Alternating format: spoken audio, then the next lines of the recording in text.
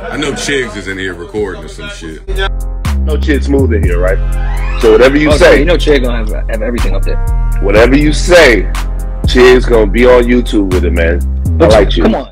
What's up guys, it's your boy Chig Smooth. So after the unfortunate death of TakeOff in Houston, while Quavo was playing dice with Jay Prince Jr. and his camp, a lot of people have been asking for Jay Prince to speak out on the incident and essentially condemn it. Jay Prince took to his Instagram today to respond back. He said, "The Prince family would like to send our condolences to the family and friends of a beautiful soul, TakeOff. To Houstonians and families around the world, this one breaks my heart because TakeOff was a brother, a son, a role model, and a God-loving human being. Grief is the price of love, a bill people from across the globe are paying right now as we mourn this loss. I've been knowing TakeOff, Quavo, and Offset for many years, and there's been nothing but mutual love for one another, and that ain't ever going to change where we are concerned. This shouldn't have happened.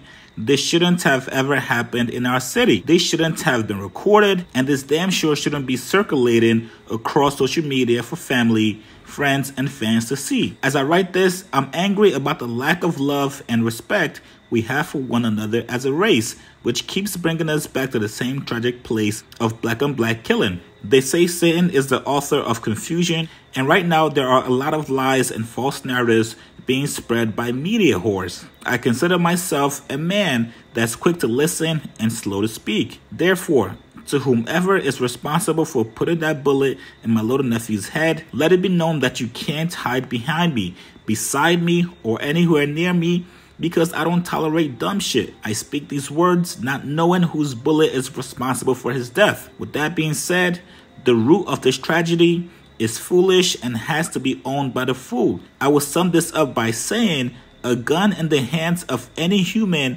that closes his eyes to shoot and doesn't have the proper skills of operating that gun is dangerous, and the results usually end with innocent people who had nothing to do with the altercation being shot or killed. To the homies in Georgia and around the world that got love for TakeOff like we do, know this: let's change the narrative in our culture by putting an end to every argument or disagreement resulting in violence. It's okay to live, and let's live to see another day.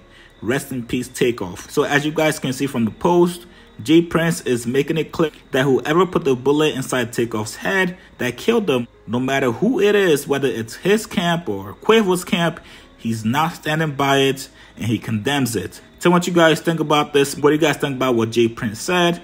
Post comments below, subscribe to my channel, please like this video. I'll see you guys later, man.